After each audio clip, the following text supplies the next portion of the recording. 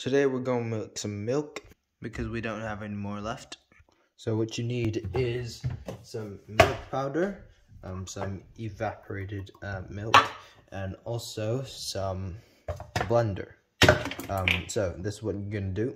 You're going to open this and you're going to get a spoon to measure it out to put in the blender.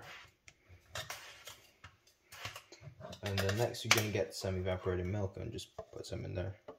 And you're gonna get some water, H2O, put that in there.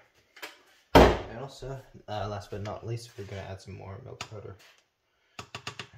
And we're gonna put the lid on, and we're gonna blend.